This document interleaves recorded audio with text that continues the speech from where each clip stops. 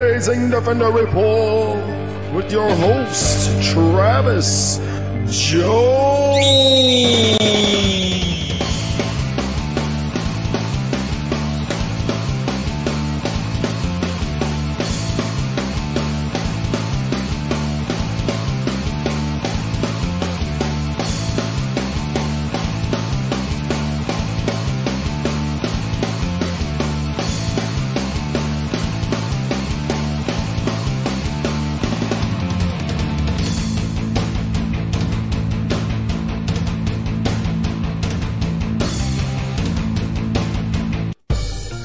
And now, for your listening pleasure, the Blazing Defender Report with your host, Travis Jones.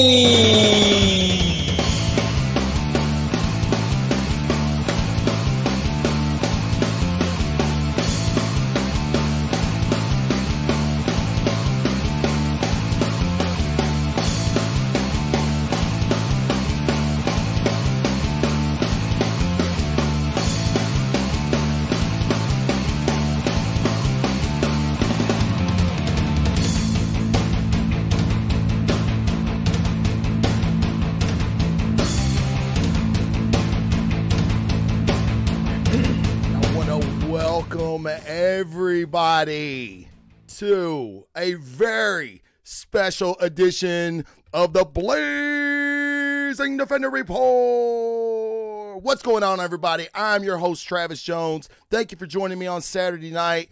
Guys, I have the treat of all treats for you. You thought Halloween was over. Well, it ain't, brothers.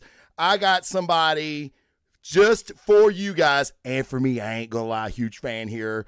I have the creator of DC Black Label's The Last God, the creator of the Sons, or soon-to-be Netflix movie starring Peter Dinklage, produced by Matt Reeves. Yeah, Batman's Matt Reeves. The Last Sons of America, coming to Netflix very soon. The Eisner Award-nominated comic writer, Phillip Kennedy Johnson. Phillip, welcome to the report, brother. Thank you. Dude, thank you so much, Travis. It's awesome to be here. Man, you just came from a signing in Knoxville, is that right? I did, yeah. I'm in Knoxville, Tennessee tonight. Wow, man. So, I mean, tell me how those go. Like, do you just, I mean, are they cool? I'm sure it's a long day, right? It's super cool. No, I love it. It's so I'm on the road right now. And I knew I was going to be in Knoxville tonight or today, and looked it up and found a really cool shop called Comics Exchange that had a lot of good things going on. It seemed like they had a really solid comics community. Yeah. I want to come out and meet some fans, you know. So I called them up and see if they wanted to do something, and they were all over it and had me out. And people came out and had their copies of Last God and Marvel Zombies with them, and a lot of my older stuff too, which was super cool. I didn't know that was going to be the case. And I met a lot of cool people. So I did that last week too in Houston. I was in Houston for. The reason I'm on tour is that I play trumpet with one of the Army bands in Washington D.C. I'm with the Army Field Band that tours a lot. Right. And sometimes if there's a day where it works out, I'll take a few hours and meet some fans for my comic work. Awesome, man. Awesome. Hey, and so close to Veterans Day. I want to thank you for your service, brother. Thank you so much for what you do. Oh, dude, it's an honor. Thank you for yours, Oh, yeah. Well, thanks. I'm sure you're the same way I am. I get that a lot, like, especially the house I'm at now. The community's very, very fire friendly, I guess I should say, compared to where I was. And it's like every day we're at the store, someone thanks me, and it feels so weird. You know what I mean? I'm sure you're the same way. It's like, hey, I chose this. I'm proud to do it. I don't need your thanks. It's always welcomed, but it just always makes me feel really weird. You know what I mean? Yeah, it's, it really is an honor to do it. So it's, right. Right. But yeah, no, Knoxville was awesome. It's just did a few hours at the Comics Exchange, met some super cool people. And looking forward to the next one. Next week, I'm going to be back home in the Washington, D.C., Baltimore area. I'm doing some signings at Third Eye Comics, this banging store. That is my home store. I'm doing that one, and I'm doing Midtown Comics as well in New York City. And actually, I'm going to be in your neck of the woods here in a few weeks at Great Escape, a place that was like a milestone where I was growing up. Right. Yeah, So, exactly. I was just about to say that you're going to be here November 30th. Is that correct? right. That's Saturday. Yeah. Yeah, Great Escape, man. That's whenever I did something good, which was not very often, mind you. My dad, that's where he would take me. And I could get like maybe like one or two. If I was really good, I could get like 3 comics at a time, you know. And, you know, my listeners, they know my dad was reading comic books to me before I could read. You know, Chris Claremont's X-Men. And you know, that's the reason Wolverine was one of my favorites. He still is one of my favorites. He's always close to my heart. But Sure. yeah, Great Escape is a fantastic place, which I was in there the other day looking for the Last God variant cover, which, dude, it's so dope. I'm like, I got to find this. So I went in there. There's the only place in town I hadn't been yet. I went in there. They had it. And then I seen the sign, and I sent you the picture. I'm like, dude, you're coming back home. That's awesome. I'm a shithead. I should have told. I completely forgot to let you know, man. No, it's fine, man. No, it was actually a pleasant surprise, to be honest. But yeah, we definitely need to get together when you come to town. I would love to do that. Love to hook up with you. But real quick, when you were talking about, you know, meeting the fans and stuff, I have to tell you guys a story. So, the last time, well, I don't know if it was the last time you were to Great Escape, but it was for Warlords of the Appalachia. Is that right? Okay. Yeah. I think it probably was the last time I was there. It's been a while. Okay. So it has been that long. 2016, I guess. Yeah. It must have been that. It was probably that Christmas, right? It was. Yeah. That would have been 2016 then. Yeah. Because, I was a huge fan of Warlords. Still to this day, I love that book. You guys know, I think I gave it pick of the week that week. That number 1 came out, and there it is, right there beside us. So I seen where you were at the Great Escape. I'm like, holy shit! And it was actually right down from my firehouse, but it's kind of like in the next district. And we drive a Quint. It's huge piece of equipment. It's so hard to park that thing on Barstown Road in the Highlands area. So I didn't want to drag my guys out. So I tweeted Phil and I said, hey man, when you're done, come by the firehouse on Dutchman's in Taylorsville and give me my autographed copy. Well, of course, you know, I'm full of shit. You guys know this. And I'm thinking, it's not going to happen. And then the doorbell rings. They're like, hey man, there's a dude out here to see you. And yes, Phillip was there. It signed it to the Blazing Defender. It was so awesome. So you are, some guys talk the talk, but you obviously walk it with the fan interaction. What does that mean to you exactly? It's just so important to, I don't know. Like you hear these stories about a creator that has been doing it forever and gets jaded and kind of gives a kid a bad experience or an older fan or whatever. Yeah.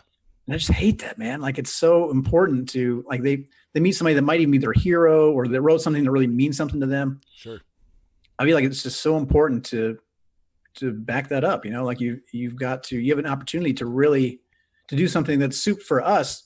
For a creator to go and like shake someone's hand and just be nice for a minute takes like nothing, and it can give them an experience that they'll always remember.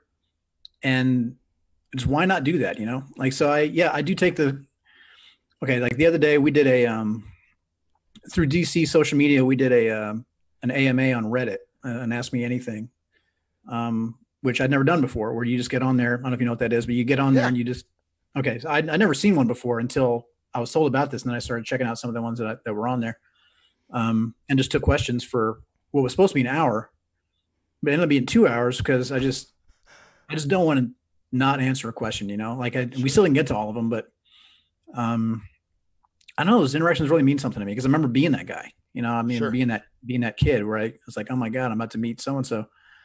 And, I'm not on a level yet where it's not like I'm not Chris Claremont, like I'm still like pretty new at this, but I'm trying to tell meaningful stories. And if somebody tells me the story means something to them, that matters to me a lot. Right. So, and for you to ask me to do that, I mean, I didn't see that there was much of a choice there. Like I was super happy to do it. And if when a fan asks me a question, especially a question, the questions I get most often are like, what's it like, building this world, or some really big, broad question Sure. that takes forever to answer, or how did you break into comics, or something that it's like a big answer. Yeah. I just feel like you've got to answer those questions, even if it takes you a long time. Like you have the chance to really make a difference in somebody's life, Sure. Absolutely. So yeah, it's all about fans. One of the other shows I do is Meatheads on Movies, and my buddy Sam, who's a very large individual. He's probably 6'6", probably goes around 260. So when he and I are at comic conventions, we kind of stick out. I was going to say, for you to say this guy's big, like you're one of the most jacked dudes I think I know. Well, I appreciate that. Thank you. Yeah, this guy is, he makes me look small. He really does. Okay. But we just met Kevin Eastman at a show in Lexington. Cool. Oh, it was so cool. And that dude, I mean, I was telling my wife, I'm like, this guy sold the Ninja Turtles to Nickelodeon. He doesn't have to go to comic conventions. He goes to comic conventions because, like you, he loves that fan interaction. And if you had any doubt, all you got to do is go meet Kevin Eastman. And my buddy Sam, who is a huge Ninja Turtles fan, he bought like 12 autographs. He had all this stuff signed. Kevin was signing stuff that, Sam didn't even buy autographs for. Like, because Kevin knew he was a fan and was like, oh, no, man, give me that. I'll sign it. Like he didn't care. Now, there is a flip side to that where we have met creators and, dare I say, legends in this industry that were not cool at all. Like, so not cool. There may have been words spoken actually at certain conventions. So it's like, dude, you're that sucks, right? Oh my God. It's like, I see this guy, my fans know who I'm talking about. This guy did a tribute to himself. Like, he did a cover tribute to himself. Like, he redid past covers that he did. I don't know who does that, but this dude, if you know him and if you've seen him at cons, you know exactly who I'm talking about. I mean, this guy, it blows me away. And so many other creators we have met have had run-ins with this guy, and they have said the same things, which is just totally blows my mind. Scott Snyder, Greg Capullo, we've met those dudes. Those dudes are fantastic. I will support guys that I like and I think are just good people, even if I don't really like their work or what they did. I ain't gonna say their work, but like Scott Snyder has done a couple of things I really didn't care for, but I still support him because I think he's just a really good dude. He is, yeah. And that was one of the reasons I wanted you on the show, because, like I said, what you did for me that day at the firehouse, I mean, I'm a fan for life, but I'm a fan, not just because of that, but because your stories are so avant-garde. There's nothing else out there like it that I feel. Warlords was one. Sons was, that was incredible, man. I have to ask you about that. Where did that idea come from? Because that's an original take. Thanks, dude. Well, so Last Sons of America. Yes. The kernel of the idea for that came actually in 2010. And you remember when there was this huge earthquake in Haiti that year? Yes. And it was really bad. It was on the news, and people were dying. The families were getting split up. And there was sorry, for the listeners who don't know that book, Last Sons of America is about a world in which Americans can't have kids anymore.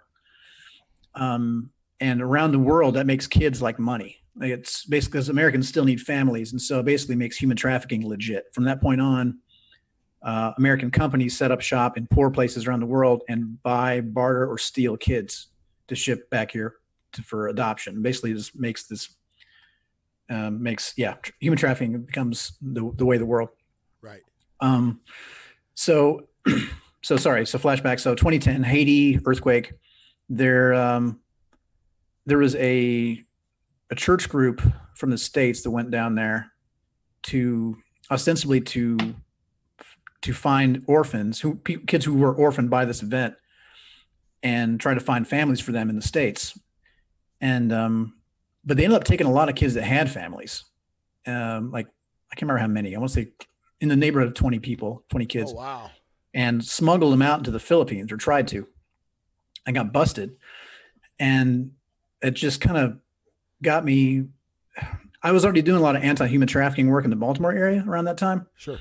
But I wasn't really thinking about it in terms of the for-profit adoption industry. And I started doing a lot of research into that. And I just found out how messed up it was, and how, I mean, there's almost nothing in that book that's made up. It sounds like a sci-fi genre take on, but really only the setup is even made up. There's people that just straight up like sell their kids for a couple $100 because they already have too many, or they're too poor. They just need the money or whatever. Right. They sell their kids to orphanages, and the orphanages sell them, like flip them to adoption agencies. Wow. And sometimes they come out of there. Sometimes they come to the States or wherever they're going with stories about like, oh, their parents died in a fire or whatever. Right. And sometimes that's all bullshit. And actually they just sold them. Wow. So it's rough. I mean, but there's people here that need families too. So it's this really complicated issue. And that's where that all kind of came from. And at the same time, my wife and I were having a hard time having kids, and it was starting to look like it wasn't going to happen for us. And so that was all kind of happening around the same time too. So were you guys thinking about adoption if you couldn't have kids? Was that on the table? I mean, I don't want to get personal or anything, but yeah, potentially. Yeah. I honestly can't remember. We were exploring all options. Sure. To include having, adopting or not having kids ever or whatever, it was all kind of on the table. We just didn't know what was going to happen. Right. So when the Haiti thing happened and I heard about that, all these different ideas just kind of congealed in my head. And I had this idea of a world in which other places had kids and we had none. And what would you do? Right. And what's cool about that is you're exactly right. And now, the whole time I was reading, I'm like, dude, this is just human trafficking to the, the 9th degree. You know what I mean? But you're able to interject comedy. There's still a light side, even though the tale is dark. It's still a dark tale. But the little girl, I can't remember her name, but Sarah, yeah. What is it? Sarah. Okay, so Sarah obviously speaks Spanish. She doesn't speak any English other than Star Wars quotes, right? Which is fucking fantastic, man. I love when she's like, "It's a trap," and his brother's looking around like, "What do you mean? What do you mean it's a trap?" She was like, "It's a trap," and he was like, "Oh," and then he gets it. Dude, that's fantastic. Oh, thanks, dude. Oh, I loved it. So I need to ask you, because this has been optioned by Netflix to be a Netflix movie with Peter Dinklage attached. And if you read the comic, it's 4 issues, guys, you got to check it out. It's 4 issues.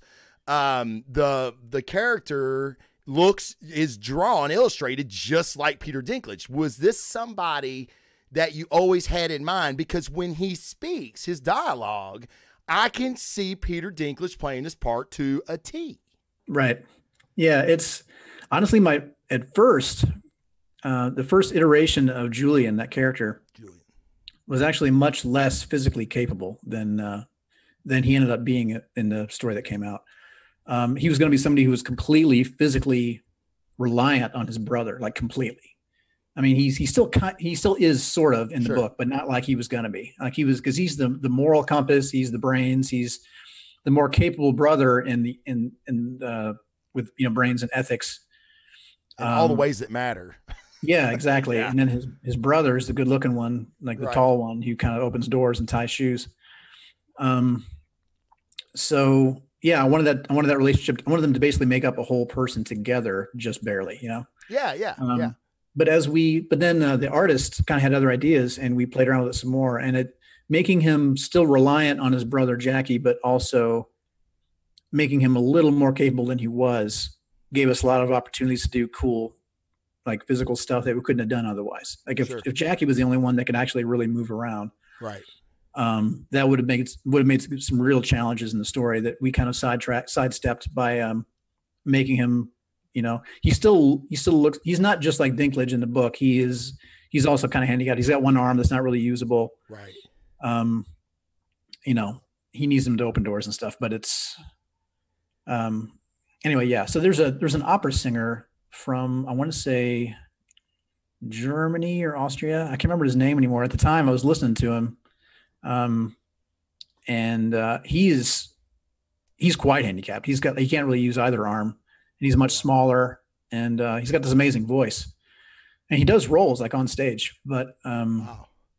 or at least was at the time. I hadn't followed his career lately, but that was more the idea for Julian initially, and then we ended up making him more like Dinklage and making him more physically capable. Yeah, it's so cool that you said that, like, you were kind of making two people like one person. Like, I never thought about that. Like, and then thinking about it, after reading it, I'm like, oh shit, yeah, that's exactly what they were. That was always going to be the arc for both brothers. They start out together and they make up one person together. They're both kind of broken in their own ways, but also capable in their own way. And then they're separated, right? Spoilers, sorry. Yeah. in the story, they're separated for a bit, and they both start to take on qualities more like the other brother and become more whole on their own. Right. And then by the end, they come together again and are more complete. Yes. Yes. Yeah. Yeah. They're, again, all your stories, they have that character arc. You know what I mean? They have that beginning, and by the end of the story has irreparably changed them into the character that they are now, which is one of the things I love about you. I love about your work so much. Thanks, man. I know I have this written down. I need to ask because I'm curious if you've been asked. I'm sure you have, but like music, it plays a big part in like Warlords. You had, there was a song like in every issue, I think, of Warlords. Yeah. And now with The Last God, which we're going to get to, because there's a lot to talk about The Last God. A lot to talk about with The Last God. So like obviously I know you're a musician, but where does that come from? Like, were you always a musician? Did you find it in high school? Were you young when you started playing? But why did you think to transition? Because I'll be honest, I've been reading comics 30 years or better. I can't think of many comics that use music in any kind of way. Yeah, it's true. It's something I always wanted to see in a book. And I to answer your earlier question, I started playing trumpet and piano when I was real little, like probably 4 years old for piano and 5 for trumpet or something. Oh, wow. Or a cornet, really, which is like a trumpet, but like smaller. It's just wound differently. Uh-huh. I had a grandpa who played very seriously, and when he got sick, he gave me all his old gear and taught me how to play it. I was still real young, and taught me how to read music and how to play. And so I've been playing since I was, since before kindergarten. But it was always just kind of a toy until high school. That's when I started taking it seriously. And I love to perform. I still perform, and that's my day gig, and I still love it. Right. But as I've gotten older, that focus has shifted from my love of performing to my love of writing music. I like to perform music that I've written. That's really where I get where I get most satisfaction these days as a performer, is when I'm playing stuff I wrote for the ensemble I'm with. Sure. And it's been really fun to join mediums, when I was doing Warlord, there's a lot of me in Warlords. I put a lot of myself in that book, and including Kentucky, which I wanted that book to be kind of a love letter to Kentucky. Yeah. So I did. And part of that is I just wanted it to be, I was making this alternate reality of Kentucky. It takes place after the Second American Civil War, and Kentucky's become this occupied nation within U.S. borders. And I wanted it to feel like, familiar, but also super different. And that's why you see things like little things like the different American flag that you see. Yeah. And the little, if you have the single issues, those begin with little, like quotes from political statements or from sacred documents. Like there's the Book of Luther, which is, like another book of the Bible that the Waterborn create. Yes. There are those little things that help make the world feel more different, but also more complete. And the music in the back, like the the issue. Sorry, get my wires crossed here. The mountain music that I wrote to give you, kind of get you in the vibe of the story, like where it takes place, but also the lyrics have little clues to how the world got to be this way. Yes. So all that world building, like the bits of scripture you see written on walls, and the quotes that people say to each other that are like their vernacular that we don't have in this world, and the way the cross looks different when you see it. All those things just help make the world feel familiar, but not quite right. So that was music was just a way that I could do that I knew that most people aren't really doing. So it's a way for me to set myself apart as a writer. And I thought it was something that some people might, be able to appreciate. Yeah. Like I said, I am always in awe of musicians just because like, I don't have that brain activity. Like I can't play an instrument. I think to read music is, I think learning Latin or reading Latin or some kind of hieroglyphic on a cave wall would be easier than reading music, more or less writing music. So I'm always fascinated by that. And that was always something that stuck out to me in your books. And I substitute teach on my off days. So I was at school and I was in a playing period when I was reading The Last God. And when they were going through the streets, I guess like more like I guess like the peasants, when the gladiators, when all hell breaks loose at the end, not really a spoiler, but you guys know, you've read it. You know how much I've talked about that book. They're kind of singing that song, and then at the end of the book, for you guys that don't know, and for people listening at home, at the end of the comic, he has these sub stories like that add to the lore. And we're going to get to Last God here in a minute, but one of them is about the song. And I'm like, damn, here he goes again, man. I've got to ask him about this. Like the music the music is another character of this story. And when you talk about world building, some people create a language, which you kind of do in this also, in Last God. But also with music. And, R.R. Martin has, I think we've all kind of seen that with him, right? He's created everything from, vernacular to music, and you do the same thing. Now with The Last God, I had to ask you this, man, because I've read it like 3 times. And where did you come up with these names?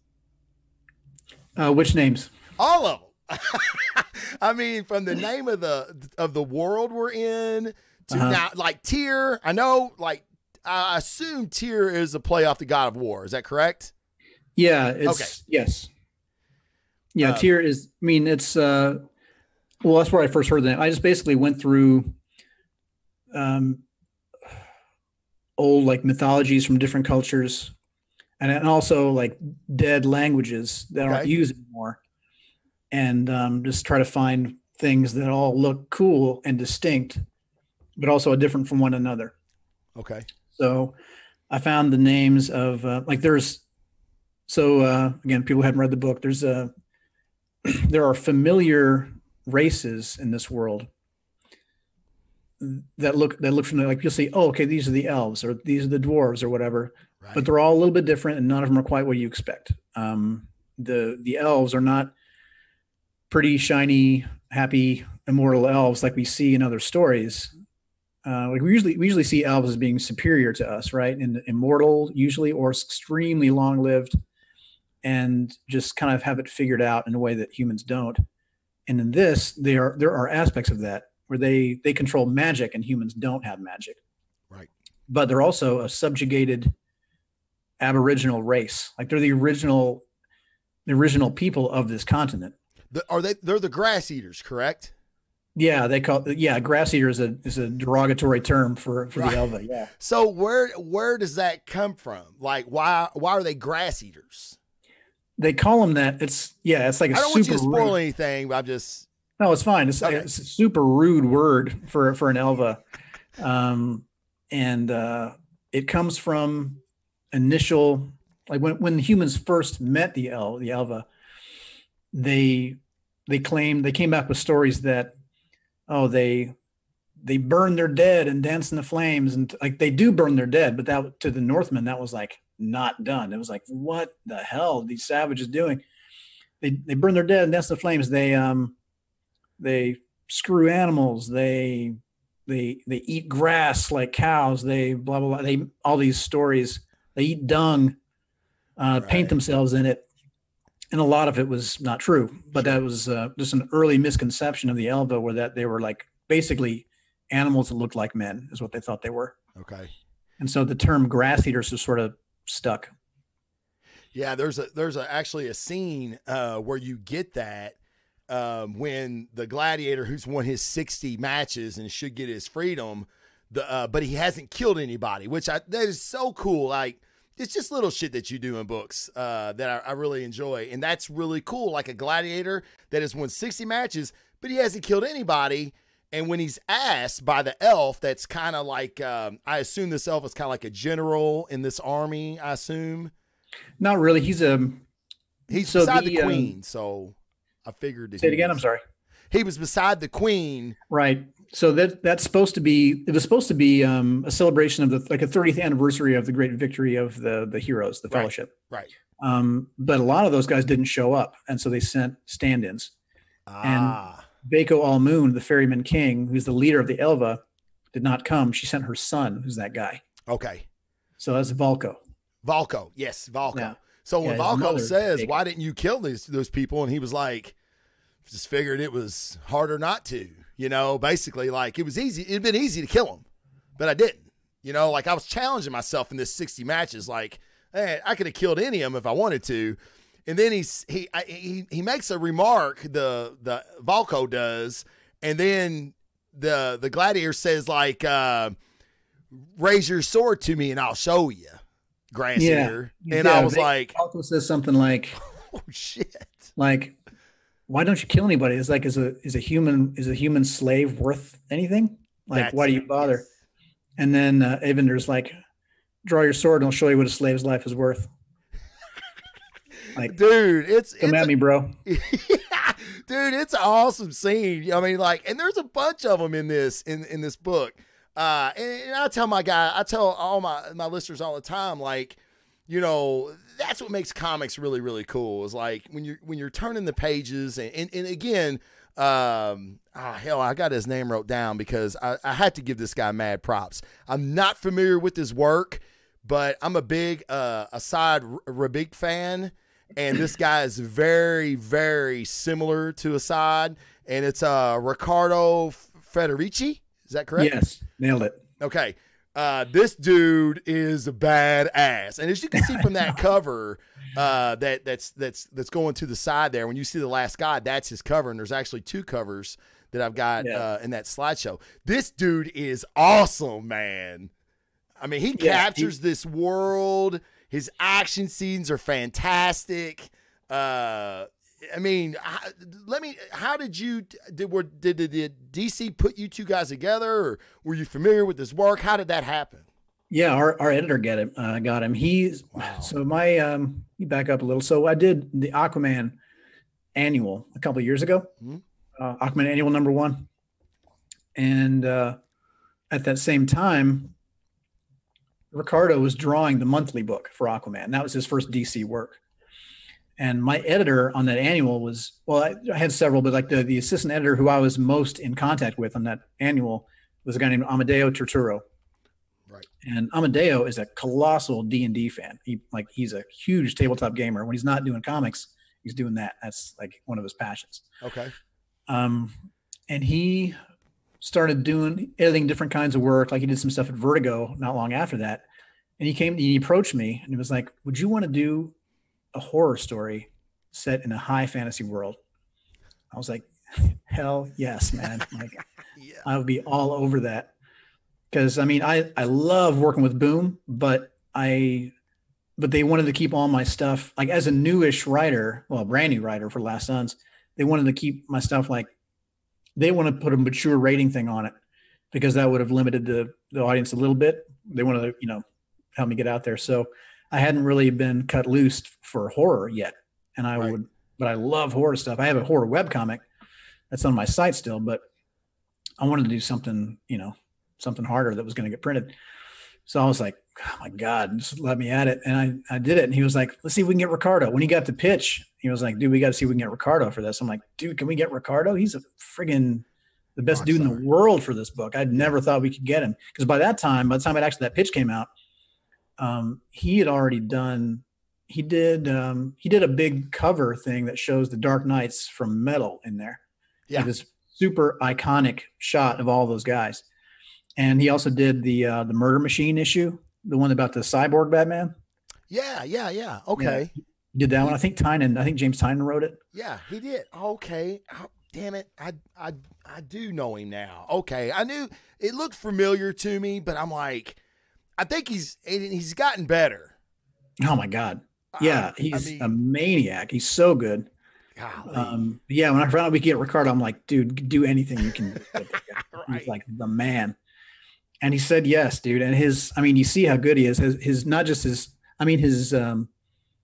anatomy is amazing, yes, but his technique in general, like all the faces look so distinct. You can see just like this much of anyone's face on from any angle, any size, and be able to tell immediately who it is. Like everyone looks different, but super consistent with themselves, Right. And his instincts for horror are incredible. Yes. Like that page, that body horror page next to the megalith where you see those guys getting ripped up. Yes. God, so good.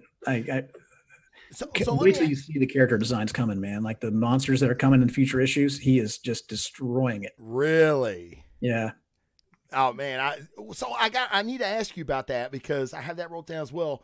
The big bad, the flowers.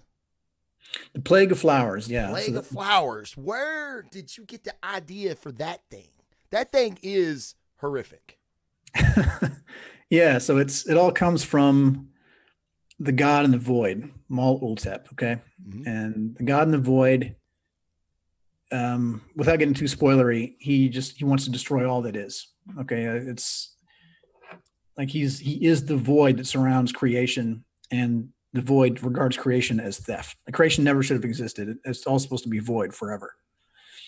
And so there's just been this thing watching the world from the darkness, just like hungry and pissed. And it's eventually takes form into Mal Ultep, who, sets this supernatural plague loose on the world. And that is the Plague of Flowers. It's not just dead bodies.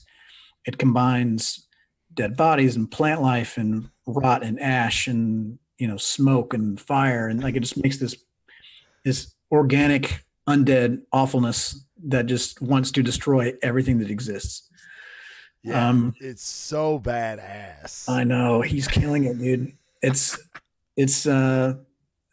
was inspired. The design was inspired in part by the necromorphs from the game Dead Space. Okay, yeah. Those things? Great game. Yeah. Yeah, it's an awesome game. I love the way they like recombine dead bodies in creepy ways. And they're not just zombies, right? They kind of take their own shape. And the cordyceps critters from The Last of Us, another game. They call them clickers in the game. Like these things where there's a real life fungus that it invades the mind of insects. That can, if it inhabits the mind of an insect, it can like force it to like do things it doesn't want to do. Like it can make a cricket stand on top of a leaf where a bird will get it in hopes that the bird will get it and then also be infected or spread it, Wow. So the game Last of Us kind of took that premise, like, well, what if that could happen to humans? And so this creepy fungus thing gets inside of people, basically makes us zombies essentially. Right. More like 20 Days Later, we're like the fast running kind of zombie. Yeah. We're infected with this awful thing. But the longer those creatures are infected, it grows out from the brain and actually busts through the skull and makes them look even like more horrifying. And it's a super gross, but really awesome. And I was inspired by those things. But Ricardo didn't need the direction. Like I kind of described what I was thinking as far as plant life merging with dead bodies, merging with all these like vines and all these other things. Sure. That I wanted every individual monster to be different. Like these are not zombies; they're their own thing, and everyone's different.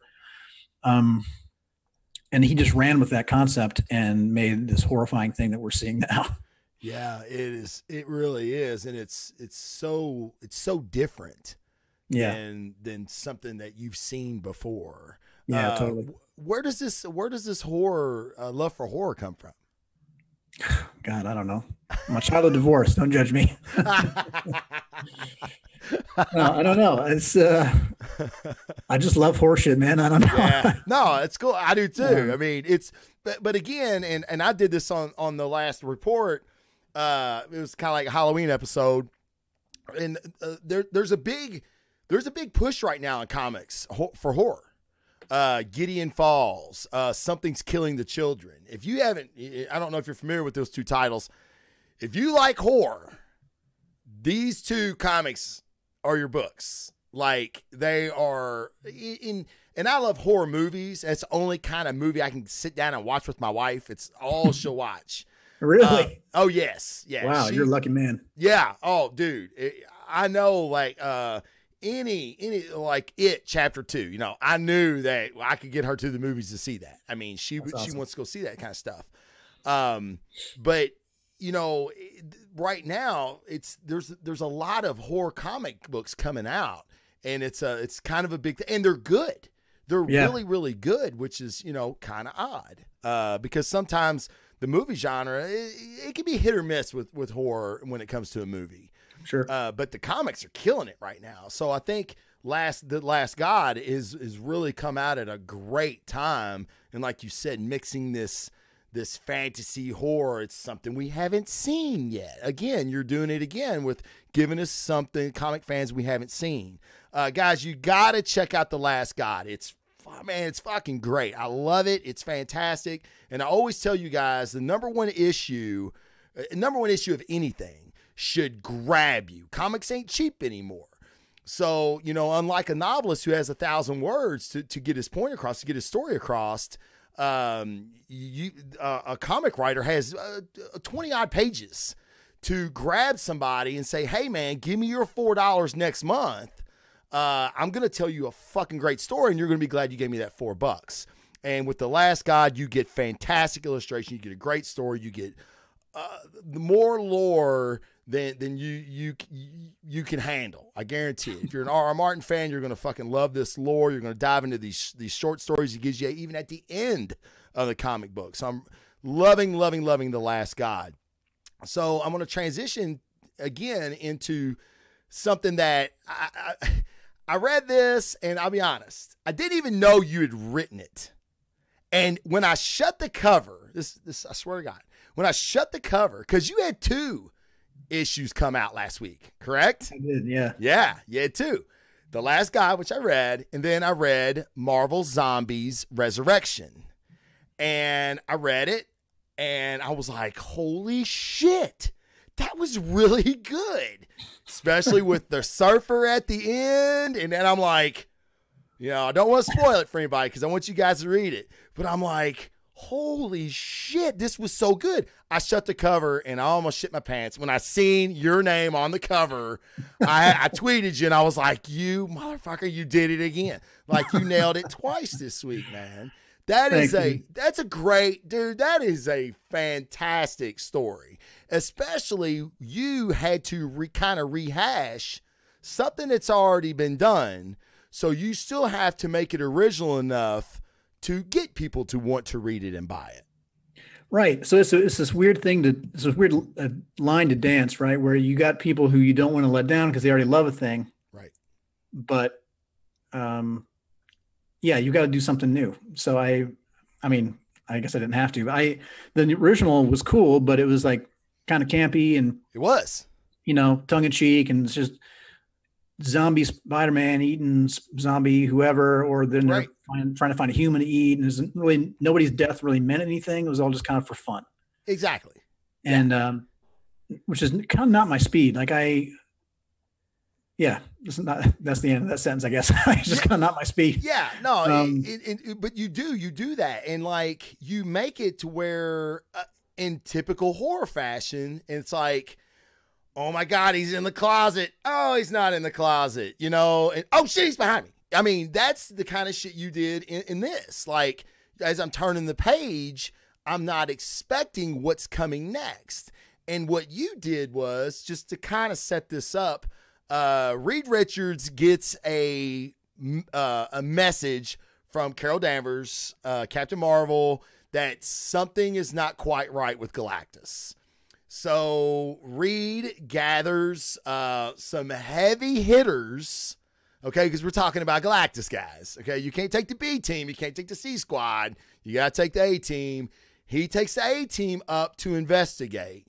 So then they find out that Galactus is actually dead, and what they find inside Galactus is what makes all hell break loose. Now, I don't want to spoil that for you, but what happens inside Galactus, you're not going to see it coming, and that's what was so cool. And some of the characters that you used, I was even kind of like, oh, damn. But this is what I got to ask you. Now, if it's a spoiler, don't tell me, because I don't like being spoiled. Should we know what Wolverine's talking about? Because Wolverine knows who this is, correct? Yes. And the reason you're not saying it anymore is because it is spoilery. Wolverine, okay. Wolverine knows. Should we know? You could know. Okay. Fair enough. We could know. It is conceivable you could know. Okay. Okay. But yeah, good. Wolverine knows for sure. So when we do find out, we're going to be like, oh, shit. Like, that's I hope so. Okay. Yeah. Good. I mean, the clues are there. I'll say that. The clues are there, but I don't want it to be so obvious that it's like, well, obviously it's this thing. So I've kind of reorganized ideas from Marvel past and put them together into a new thing. So when it comes together, I think it'll be exciting for readers because it's pieces that you recognize, like, oh shit, I could have figured it out myself. Because those are always the best reveals to me. Always. When you find out and it's like, oh my God, I could, like, all those clues were there. I could have known that. Yeah, that's, and I'm not one of these people like I go to movies or read a book and try to figure the ending out. I kind of know which way it's going. And I'm kind of like, and when it does go that way, I'm super disappointed, right? Because I figured it out. Like, dude, I don't, trip me up a little bit along the way. I want to be tripped up along the way. I didn't even, Marvel Zombies would have never went in my pull list. And after I read that first issue, I'm like, holy shit, I've got to see the end of the story. So, man, you nailed it twice this week, man. So thanks, congratulations to that. You've really hit. I'm excited. This issue is a one shot that it's not really one shot. It's like a setup issue for the miniseries that's coming next spring. So just know that it's setting up like a 4-issue mini that's coming very soon. Are you doing it? I am. Yes, awesome, man. And I'm even more excited for you to see the next one. Like it's because it leads right into what's coming next, and then you get to see how things have changed and what. Oh God, it's just so fun to write, man. Like I'll bet it's one of the most fun comics I've written. And Marvel is just like cutting me loose. Like I have gotten so little feedback on the stuff. They're just like, yeah, we love it. Go, go, go. It's awesome. Like I love notes. I love getting good notes from editors. Sure. But so far they've just been like egging me on and letting me do whatever. And it's keep been doing what you're doing, right? Part of that is probably because it's like alternate reality. Because no one really believes that we're actually mowing down the entire Marvel universe. So it's like this alternate thing, and that's probably what's giving me a little more leeway than it would be if I was doing a continuity book. Yeah, absolutely. But yeah, they're digging it and they're letting me do whatever, and it's been a blast to work on. Oh man, and you can tell. I mean, it's a blast to read. And like I said, this is a book that I don't even know why I read it. I think I'd read everything that week, and I was looking for something else. I'm like, this looks interesting. And I read it, and then I'm telling you, man, my jaw hit the ground when I seen your name on it. I'm like, oh my God! Like, yes, man, you're killing it right now. Thank you, man. Appreciate that. Well, I mean, and like I said, I'm a fan, and I love stories, and I think that's one of the reasons I love this genre as much as I do. And comics went through kind of a bad phase. Where there wasn't a lot of good stories. And I kind of feel like now with like guys like you, Donnie Cates, Ryan Stegman, from the artist side, like we've got so much young, good talent, that are really coming out with some really, really good stuff. So I tell my listeners all the time, I feel like this is the new golden era of comics and comic writing, just because, like I said, I've not stopped reading comics, and, you know, not a lot of times have I went to the comic shop and been excited because I'm like, oh yeah, okay, Spider-Man. Oh, another Civil War. That's cool. You know, but like Jason Aaron got me excited again. You know, now Donnie Cates and Zdarsky, these guys are doing really, really, really high level stuff. And I've always liked your stuff. And now you're getting to branch out and, like you said, like turn me loose, man. I've never got to do horror, and you can see your enthusiasm in the pages. So, so yeah, man, it's very, very, very, very cool. I wanted to say, one of the guys in the chat, Jason, said, and I said this a minute ago, or I wanted to say this a minute ago, play with your 10 swords. I wrote that line down when I read the issue. Like, you know, it's like, oh, I love that. You know, Jason's a writer himself. Oh, cool. Yeah. Well, all right. Well, I'm flattered, man. Thank you. Yeah. Yeah. He's a writer as well. Big comic fan. And, he said, which my listeners have had a love-hate relationship with the Black Label so far. And he even says might single-handedly save the Black Label for DC. So, hey. Well, shucks. That's awesome, man. That's high praise. Yeah, very, very high praise, especially from Jason, because Jason doesn't give anybody any praise at all, ever. So you should count yourself very, very fortunate. Hats off to you, Jason. Thanks. But, hey, Phil, I don't want to keep you any longer than I have. I have a ton of other questions. We're just going to have to do a part 2, man. We'll do it. Slam out one more for me at least. Okay, one more. I got one more. I got to make it a good one. Okay. Anything from the chat room? Anyone want to hear anything? Questions out there? Jay, Brian. I know Brian. Brian, you said you had questions for him. I haven't even seen Brian get in the chat. My show's usually a weekday show. I think a lot of my listeners are out partying right now, I think. Right on. Yeah, right. It's weekend. It's well, weekend, hey, man. Saturday. If we don't get anything new. Okay. Well, look, I did had some rapid fire. I did this with Peter David at Dragon Con. Oh, shit. That's awesome. Yeah. Yeah, Peter was great. It started off rough, but we got it going pretty well, actually.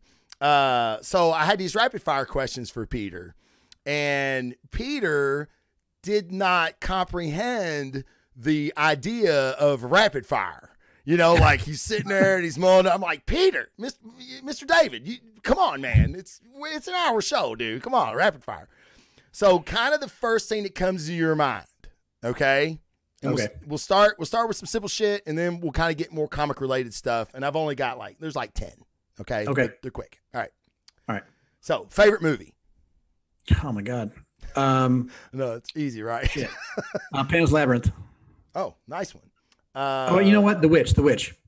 Oh, okay. Good one. That's a better one. 3 words to describe yourself. Oh God. First things. Busy, sleepy, hardworking. There you now go. I sound like a jerk. No, I think that sounds exactly right. If you weren't writing comics, what would you want to do for a living other than your playing the trumpet for the army? Other than what I actually do for a living? God, other than writing comics, writing prose, I guess. Really? Like poetry? Yeah. Prose, no, like novels. Novels. Okay, gotcha. Okay. If you could have 3 dead people for dinner, who would they be? For dinner, as in I'm eating them? No, you horror writer. No, you're not eating these people. I guess you could. Right. I don't know. All right, 3. Okay, so I have no for dinner. So, Jesus Christ.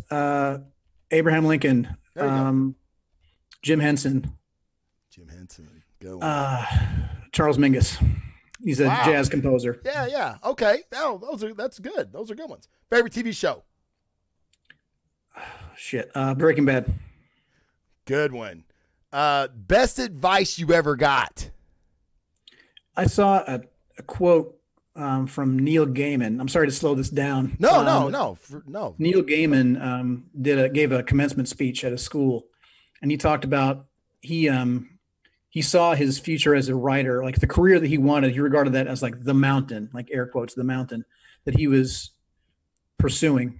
And he, like basically every decision he made was based on whether it took him closer to or further away from that mountain. Like even if he got like a offer, like a lucrative offer to be a writer, but it wasn't the kind of thing that would help him, like a journalist gig for a newspaper or whatever. Yeah.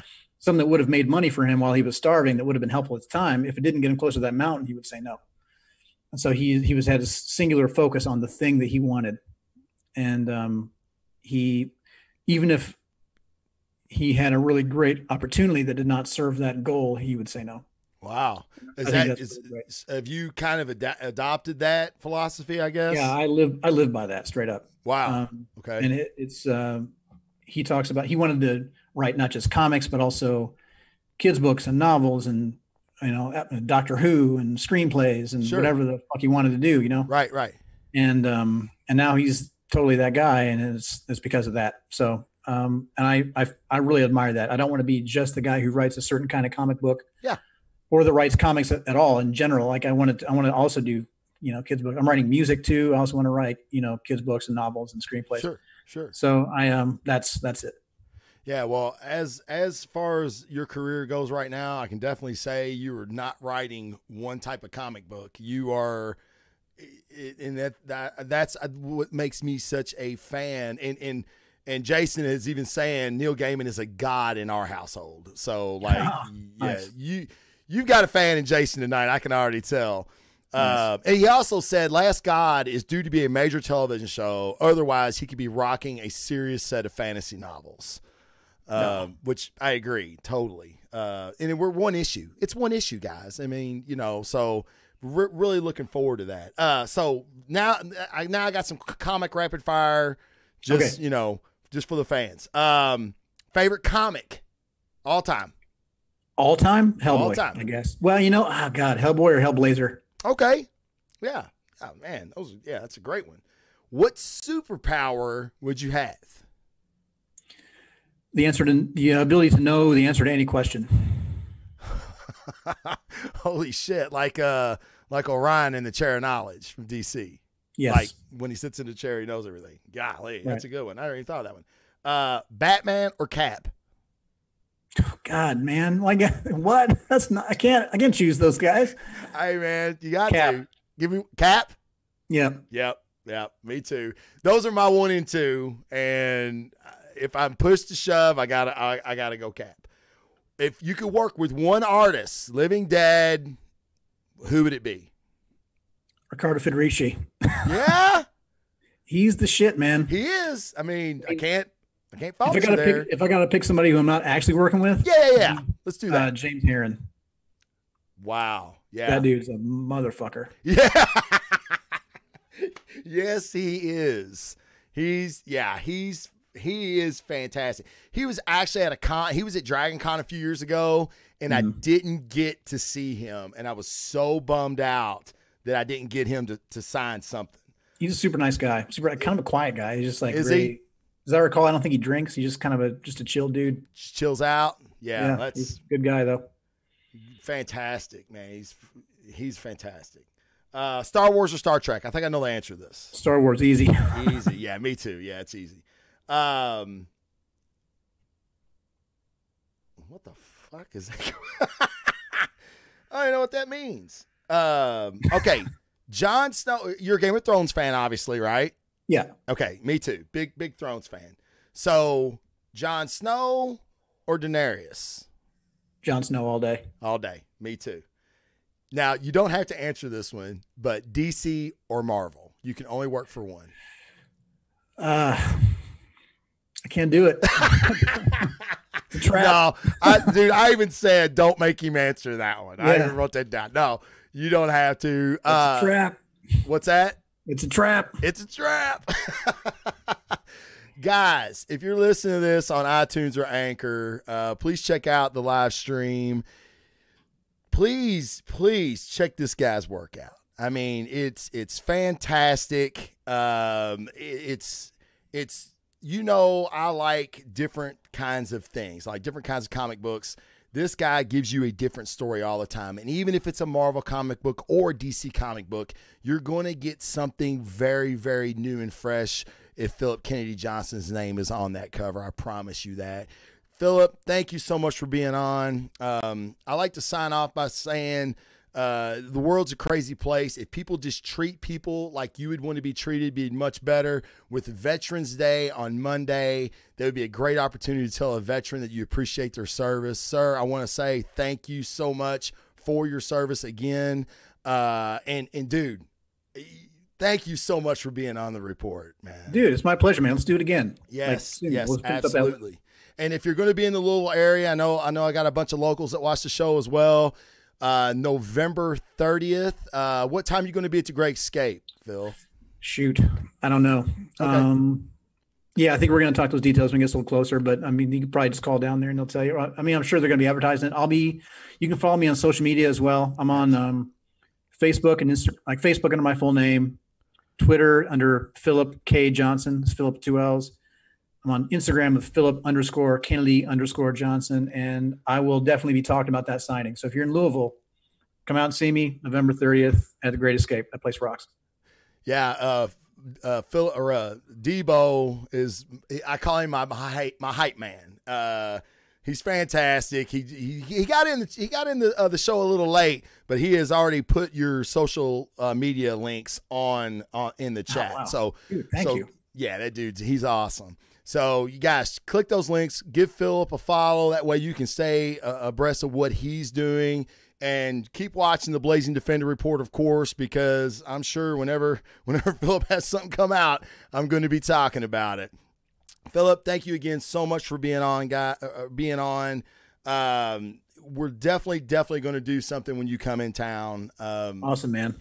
Yeah, maybe dude, I can get. Thanks so much for having me, dude. It was a real pleasure, and we'll do it again for sure. Absolutely. All right, guys, have a very safe weekend. And if you know somebody that you think might like the show, send them a link. Let them figure out for themselves if they would like the show. If you haven't hit that follow button, please do. That way you get a notification every time I go live. All right, guys, for Phillip Kennedy Johnson, the Blazing Defender, we're out of here. Peace. Thank you, guys.